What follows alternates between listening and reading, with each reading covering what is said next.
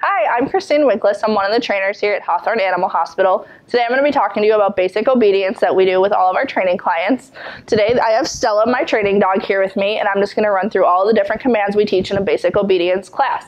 Right now Stella is on her climb command. It is my favorite command that we teach. Then we put the dogs on it and we tell them to climb, and they cannot come off until we use their release word.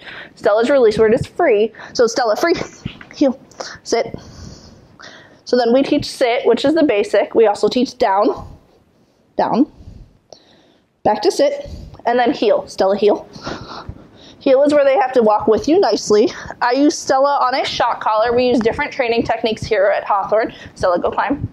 We use shock collars, pinch collars, martingale collars, and basic flat collars, harnesses, and gentle leaders. Those are all different things we can talk about in our training consult. Those last about 30 minutes. We sit down with you and your pet, talk about the goals you want to achieve, and how we want to make a training plan, and we'll talk about the best training tools.